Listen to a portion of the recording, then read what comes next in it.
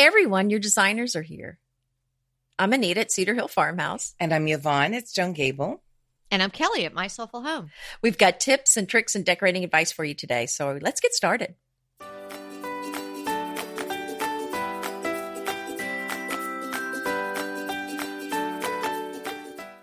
Okay, everybody, it's episode 158. And today we're going to be diving into the history or the HERstory of interior design. We have some interesting this will be women. So interesting. Yeah, we have some interesting women who really started the profession and the concept of interior design here in America. And we wanted to talk to you about them today, and because we think it's really interesting, and you'll sound so fascinating at your next cocktail party. You can toss out a few of these names and some of their quotes and whatnot. Just sort of fun to know the backstory. I thought this is fascinating thing. And, you know, the way people use their houses has changed so much over time. I'm really fascinated by history. So I love knowing where all these things came from. Of course, we only have a short period of time, so we're just going to touch on a few of our favorite topics about this. But yeah, it's a fascinating history. Yeah, it really is. And, it also underlines the fact of something that is an undercurrent of everything that we talk about here at DTT is, how important having a lovely, comfortable home that's a sanctuary is.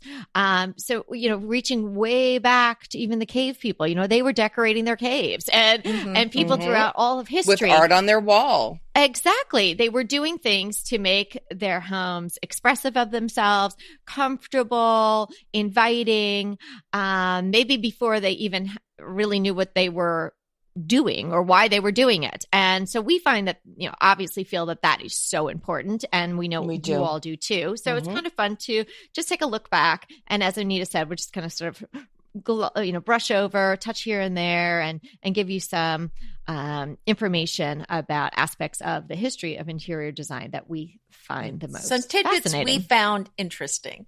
Perfectly said. Yes. You want to kick it off, Miss Anita? Well, I'm starting at medieval times. So do you have something before that?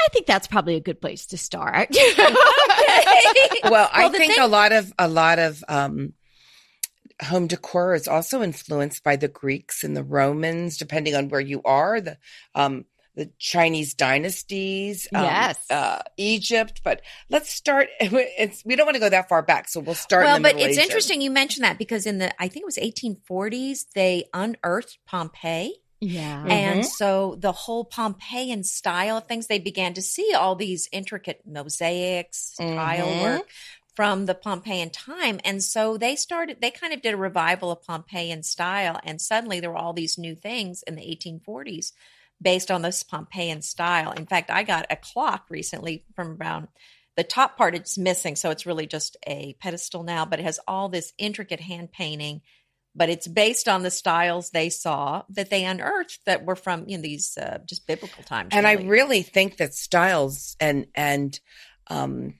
motifs and design repeat themselves over and over again and are refreshed as we go through history. Right. Well, one of the points I really want to make about interior design is that long time ago, people didn't have money, as you probably know, and they were just struggling to survive. So in medieval times, this is when they had one pot of soup, or I'm trying to think what they called it. It wasn't porridge, but there was some name for it. They would have one pot on the stove, and every day they would add stuff to it. So you never threw it out.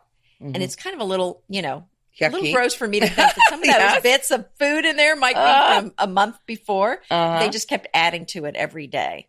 Anything that was left over just stayed in. The dark ages of medieval times was sort of a slow time for decorators. That's right. It wasn't a big decorating time. A lot of people weren't like, hey, I'm looking for something Tuscan or farmhouse. Could you come in and help me? Because they were looking for how to feed themselves and protect themselves. Exactly. So when you're out on a crusade or such, The interesting thing about the medieval times is typically they would have one-room homes. So you didn't have a bedroom the kitchen was usually outside of the home because it would make the house hot. So and it was an open fire. So the house tended to be one room. And that's why you didn't have a lot of permanent furniture in there, because this is the room that you ate in. This is the room you slept in. So things would be moved out of the way over to the sides during the day, depending on what activity was going on during the day. And people shared bedrooms and beds. I thought was very interesting. Yeah. So not a big time for decorating, but yeah. And a time for illiteracy. It just was a very, very bad time in the world history. So let's dial ahead to when it starts to get fun. Okay. Yeah, functional and fabulous, as Yvonne would say, not just functional. So should I talk about Queen Victoria yet? Are we ready? You can do that. If well, I mean, that's a big jump, because we have the Renaissance and we have, the painters and so influenced in Italy. But remember, that's just not the center of the world, because they've had like the Persians and the Turks and the Chinese all had their own history of decorating, and that they were vibrant.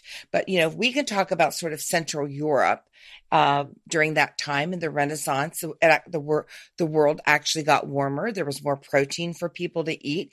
And because of that, they actually, their brains became bigger. And it wasn't just surviving. Right. So during this time, like the Renaissance time, the wealthy began decorating their homes elaborately, but the average person was living in a very sparsely furnished home, and they were really barely getting by. So they weren't thinking about decorating their homes. Yes, you're right.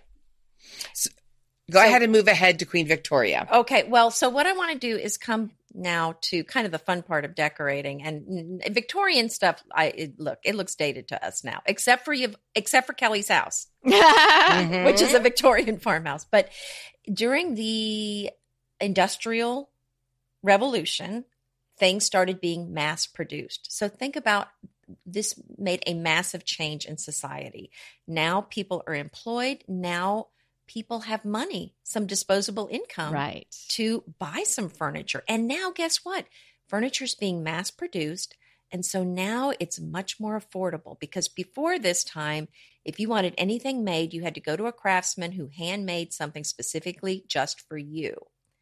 Now it's being mass produced, so it's much cheaper. And Queen Victoria, I love Queen Victoria. And the reason it's so fascinating to me, because she reigned for so long and she impacted so many things that have gone on in the world in so many styles.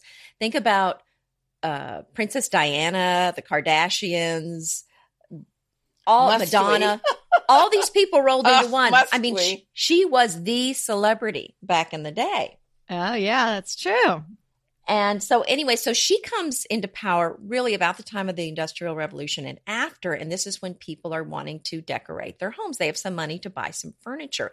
And she comes into power and she is wildly popular. She is a style icon, which you don't really think of her as being one, but everyone was copying everything she was doing. Well, look at it this way, Anita. That's how we got the white wedding dress. That's what I was going to say. I'm sorry. She popularized the white wedding dress. Yes. She popularized engagement rings, the idea of giving gifts for your birthday or for Christmas or whatever. That they popularized that. The Christmas tree also Albert brought from his beloved Germany, and that popularized Tannenbaum. Okay, but every time I watch Victoria, which I absolutely love, okay, does anybody else think that Albert looks so much like Prince? I know. Yes. Well, the actor does, not the Yes, I think he does. Yeah. I like him. He's cute. Yeah. So this is, and the other thing I wanted to talk about, so this is when the style, so here's the weird thing is when you think of before this, and that's the thing too, I want to say with style, things ebb and flow and there's a backlash. Maybe it's a time of excess and then there's a backlash and then there's a sparseness that comes after that. So if you watch any kind of Jane Austen based movies, you'll see the homes decorated in the early 1800s style, and they look really sparse to our modern eyes to see how things were done. Right. We call that like the Federalist style, very colonial. Napoleon's time period. This is where Louis Philippe, style was popular as well. And so things were rather sparse. Well, Victoria loved lavish things, and she was brought up in the palace. So of course she's been around all these fancy things. So she was really into pattern on pattern and velvets and brocades and all of this. And here's another thing. So everyone wanted a style like Victoria's, and she loved all these opulent things. But also, this was a time where you had some money to spend, and the way you showed off your wealth was every surface had to be covered. If you had a table, it had to have a throw on it. It couldn't be a plain throw. It had to be a very fancy throw with velvet and tassels. And fringes, Yes. Yeah, and zillions of little plates. Everything had a little plate. Lots of wallpaper. Yeah. Lots of wallpaper. And then what I was saying is things then shifted the other direction. After the Victorian times, people got I probably would have been driven nuts with all of that clutter. And that's when the pendulum swung the other direction, and they went into the craftsman style, the arts and crafts, where they believed in craftsmanship and artisans developing things, but things had straight lines and they were much more cleanly done. And the time of the excess was over at that point. And notice the wood was a lot lighter as well. Yes. We see that. We see sort of the blonde wood coming on the forefront where, Victorian woods are heavily carved and dark. And I mean, they're beautiful, but it's just like layer upon layer upon layer of that. So just about 120 years ago, the term interior designer or interior decorator began to be used in America. And people started to embrace form and function and interpret it through the art of decorating in their homes. And as Anita was saying, people had some more disposable income. And just like it was started with Victoria, people looked to her, then the industrialists like the Fricks and the Huntingtons and all of these powerful moguls who had lots and lots of money, they were then people that were looked to for styles and influences in the art of decorating. And so two women really sort of bubbled to the surface, or maybe three, we should say, because we can toss in Edith Wharton and then we can have it like another threesome, which is nice. These women started to bubble to the surface, and they became like real celebrities in their own right as interior decorators. America's first interior decorators. Yeah. So we have Dorothy Draper, who in 1923 established the first commercial design firm ever, which is still in business today. Wow. Dorothy Draper and Company. Yeah. And they something like, she decorated hotels. She did the Greenbrier. She's did things at the White House. She was everywhere. And, what an interesting time for a woman to not only have her own company, but really to start a whole industry. And that was also, remember, the time of the suffragette. Yeah. Which makes that very interesting. Well, and this is about the time, one of my favorite authors, Edith Wharton, who was born in 1862, and then she died in 1937. She's famous. She's a famous writer. She wrote The Age of Innocence, for example, but she was really into interior design, which really fascinates me.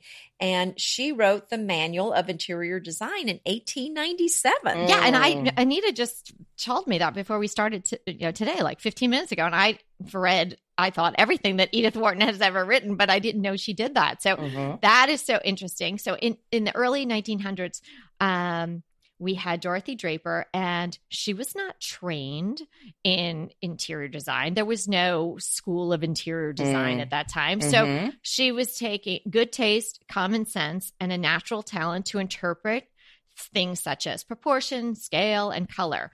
Just like We do. And just like you do in your own homes, as you're listening and you're looking through magazines and Pinterest, you're just relying on your good taste, your common sense, and your ability to put something together. And this is what Dorothy Draper did. And the other woman that I find so interesting is Elise de Wolfe. Yeah. She was the first woman to actually, she was given a quote unquote commission to design something. So I guess the commission means she was paid for it. So that, was interesting in of itself. And in 1913, she then published her first interior design book, The House in Good Taste. Oh, yeah. I'm going to take a look around, and if we can find a link to a copy of that, we'll put that in the show notes. But she is a very interesting woman. She was born into a very prominent family in New York, let's just say. And I guess, I don't know if this is true, whether she said it literally or figuratively, but she said, Macy's is now our front door. So that may have been their family home in New York where Macy's was. And then, Yvonne, you'll find this interesting. She spent some time in Scotland as a young girl, like you did. And she started out as an actress. And really what she was known for was more of her costume. She had some special arrangement with her directors where she could pick out her own outfits. And I guess she was just so good at putting them together. It was better than her acting. Set design as well? Do you know if she did I didn't read anything about that. But what she did was cleared out, like you were saying, everything was opulent and overdone and just, doily on top of doily and doily on top of fabric and mixed patterns and all that. She is known for sort of clearing out the clutter, opening up the spaces, using soft, warm colors. And that was her signature look. And she apparently decorated her home, which was on Irving Place, which is a great little area in New York City. And when people came to visit, they were just like, oh my goodness, like this was such a departure, and everyone loved it. And all of a sudden she decided, well, I'm going to become a decorator, better than acting. I'm pretty good at this. And so Elise de Wolfe has some really interesting quotes that I like. Apparently she wasn't the most attractive gal, but again, beauty is in the eye of the beholder, and looks change over the years, but I guess she was not known for being particularly stunning. So one of her famous quotes is, I am going to make everything around me beautiful. That will be my life. But I like that so quote. Dramatic. I love that quote. And she launched herself into the life of an interior designer. And the other one, which rang through my head while I was renovating our house here, is, I believe in optimism and plenty of white paint. Oh, she would fit right into with a lot of today's designers. I know.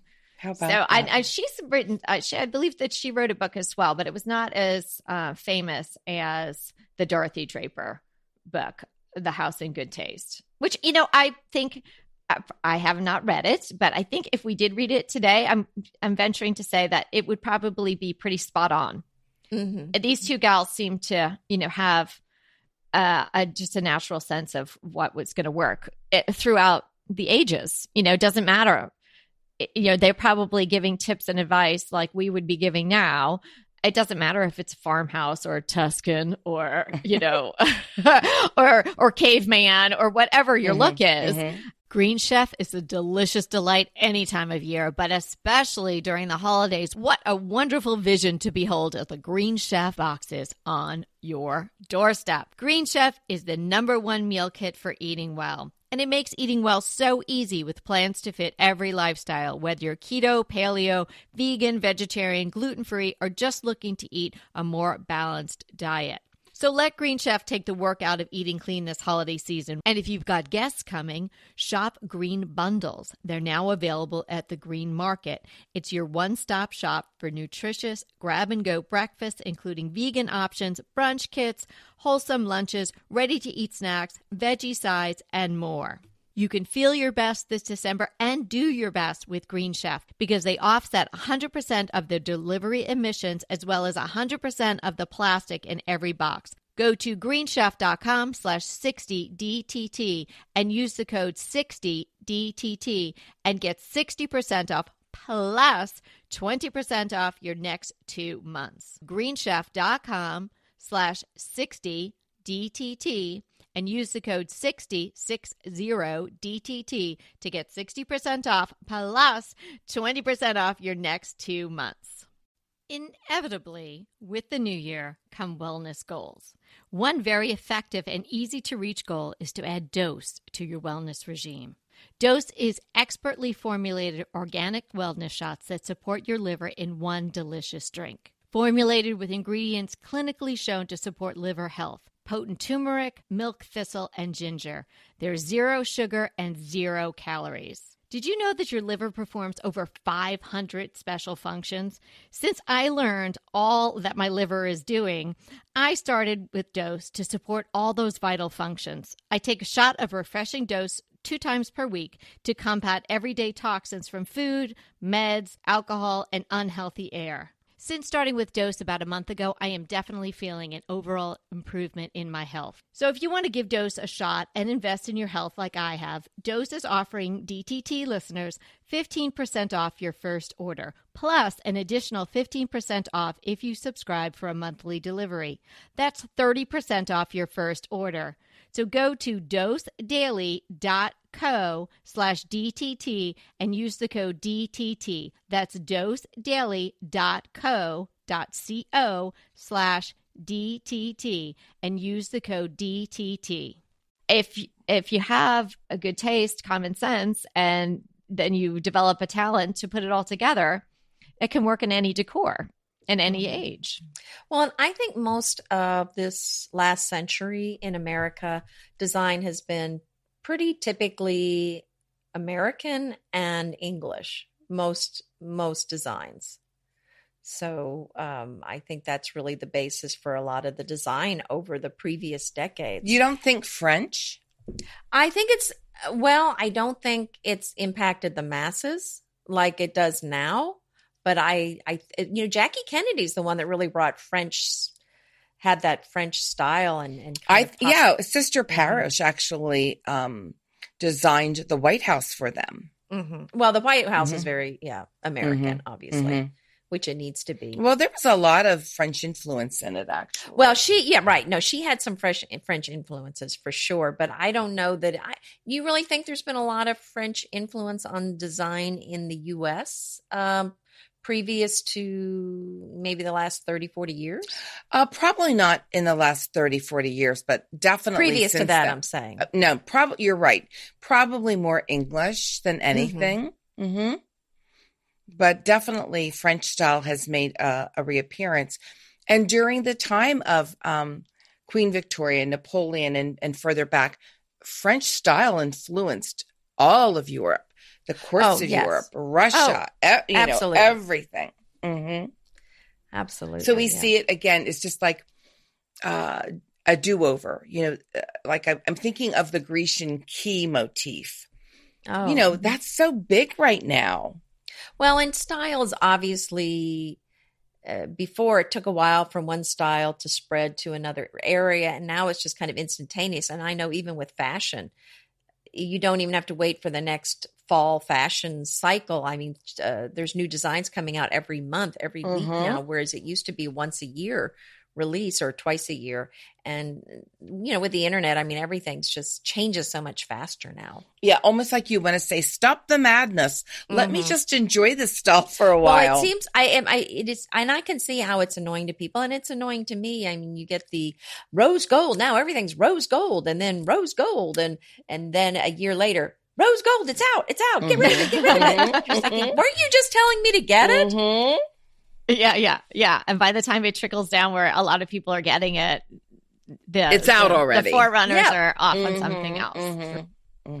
But it is, I think it's such an interesting industry in and of itself. I love the idea that, it was pretty much started by women, to actually making interior decorating or interior design a profession, and how far it has come in such a short period of time, relatively short period of time in the history of the world. 120 years, that's pretty quick, right? And now we go from like these few gals, sort of tripping on their profession in a sense, right? They just did something, someone liked it and reacted to it, and then they were smart in saying, well, I guess I'll just do that for a living now. Let me go get some business cards made up or something, And then, and now a dial head, only 100 and some odd years, and you've got DIY Network, and you've got HGTV, and you've got all the blogs, and you've got all the shelter magazines, and you've got Decorating Tips and Tricks, the podcast, and all this kind of stuff here. I think it's a wonderful time to enjoy design because it's so accessible now. And Kelly, everyone. You don't have to have a degree or those letters behind your name. So many people now can be fabulous home decorators themselves because of the volumes of information that they can get. Exactly. Exactly. I mean, you can educate yourself. Yeah. And don't you think design now is influenced by TV shows too? Oh, sure. Or, movies, people like that, they want a certain look like that they've seen in a movie or something like that. But even think about, the first house that I really did. And I remember wanting to get certain fabrics or certain hardware, and it was to the trade only. Anything that was kind of, not just off the rack. Mm-hmm. Yeah, you had to, and so the world is not like that anymore, whether it be fabric or wallpaper or any kind of fixtures. I mean, you can get pretty much anything from anywhere on the internet. So we're really sitting in a really great spot in the history of interior design. Yeah. And if you're feeling like, we like to impart to you, information, tips, advice, knowledge to give you more confidence in your home decorating. And now, you look back to some of these women that we've been talking about today, and, they just went for it. They had an inkling that they liked this sort of thing and that they were good at it, and it was going to make themselves happy and their clients happy, and they just went for it. But look, they came out of that art world too, which amazes me. A lot of people like fashion, art, culinary skills. It's almost like they're all rolled into one. It's that very creative aesthetic. And we can see that people offshoot from that. I spent my time in like Carolyn Rome. She modeled for Ralph Lauren and designed with him. And she just took her knowledge of fashion and put it into flowers and home interiors. It's just amazing. Oh, I love her books. They're so beautiful. She really has a great style. So we're hoping that you enjoyed today. If anybody has any other information about the history of interior design that they want to share with us, or give us some points of direction on other people that you'd like to hear about, maybe specific designers. We've mentioned like Sister Parish and a few others.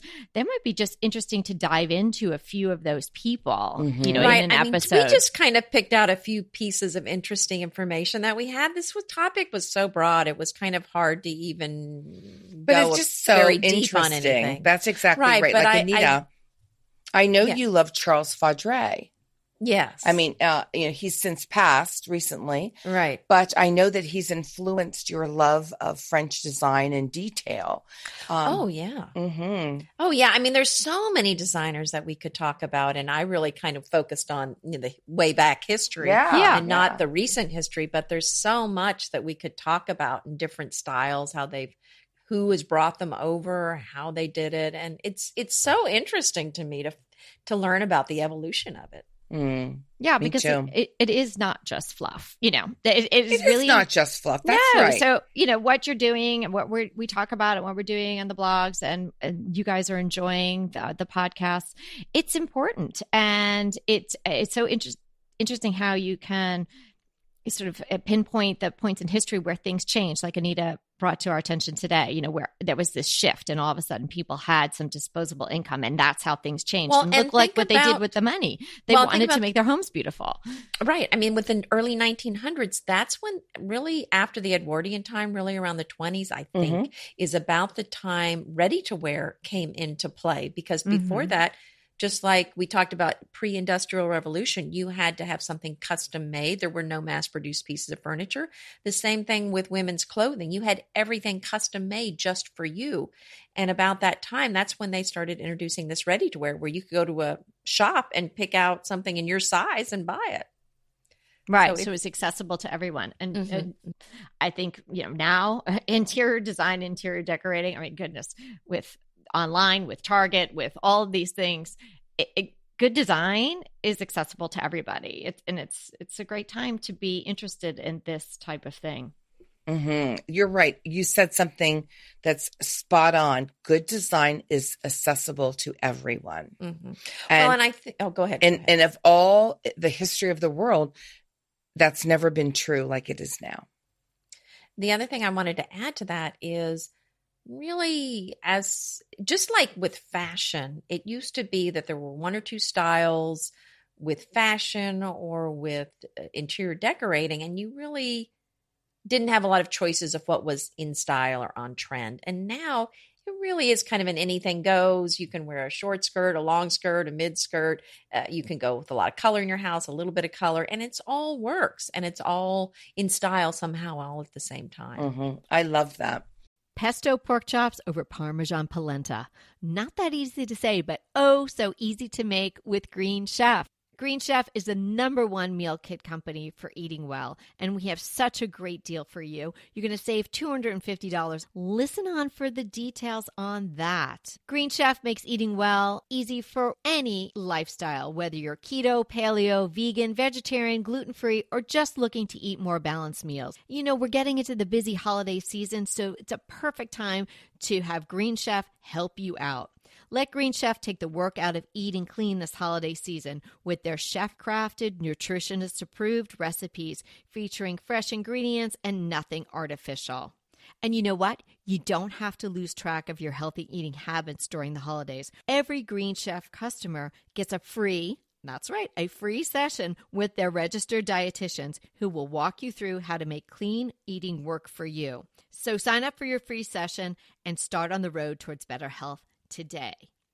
And that deal I want to tell you about, visit greenchef.com/DTT250 and use the code DTT250 for $250 off your order. So that's greenchef.com/DTT250 and use the code DTT250 for $250 off your order. Go ahead, clean out your closet, then head straight to Quince. I love every item Quince offers, from wardrobe to decor, and I can really recommend their Ultra Stretch Super Wide Leg Pant at $49.90. The price is unbeatable, and the look is so flattering. It keeps you in on top and flares out of the bottom. Everything feels right with Quince. The price, the quality, and the sustainability. Quince offers a range of luxury wardrobe and home goods at prices within reach. And like Quince's clothing, their home goods are priced 50 to 80% less than similar brands. Quince only works with factories that use safe, ethical, and responsible manufacturing practices, along with premium fabrics and finishes. Once you've cleaned out your closet and refreshed with Quince, you can also add something to your home decor. So give your wardrobe and your home the refresh it needs with Quince. Go to quince.com/DTT to get free shipping and 365-day returns on your next order. That's Quince, QUINCE.com/DTT for free shipping and 365-day returns. Quince.com/DTT. And let me know how you love those pants. And really, you can be so creative and make your home a reflection of you. And, this is why we do what we do. This is why we're here Monday, Wednesday, and Friday, bringing you new information, because we want you to create a beautiful home that looks like you, that feels like you, that you're enjoying. And also we want to educate and entertain so that you have a little bit of knowledge, a little base of knowledge when you start decorating. And that pleases me so much when I get an email or a comment saying, oh, I never thought about that before, but now that you said that, I've been using this technique and I love it. And that's just music to our ears. Yeah. So if there's any particular topics you want us to cover, and like we said, it could be a decorating some sort of decorating thing, but also even something historical if you're interested about, or different kind of styles. What makes this style different from that one? I mean, we love doing the research and finding out, just some fascinating new information. Yeah. And we've been doing all of this for almost 1 year. I know. So we are thrilled to be celebrating our year anniversary on the next episode. Mm-hmm. So don't miss out on that. And if you sent us a question via email or voicemail, we may be talking about you or answering your question on the next episode. Mm-hmm. So, and if yours doesn't get covered next time, it will get covered the next time, because we do read your questions. Listener questions. Mm-hmm. And that's how we're going to celebrate our 1 year anniversary with you all. So remember, everyone, we're here to inspire you to create a beautiful home. Until next time.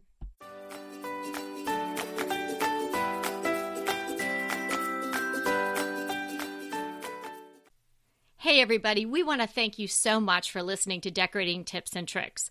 And we want to make it even easier for you to listen. And it's easier if you subscribe. You just click the subscribe button on our website, www.decoratingtipsandtricks.com, or you can subscribe through Apple Podcast or any of your favorite podcast listeners. When you subscribe, DTT comes free right to you 3 days a week. So until next time.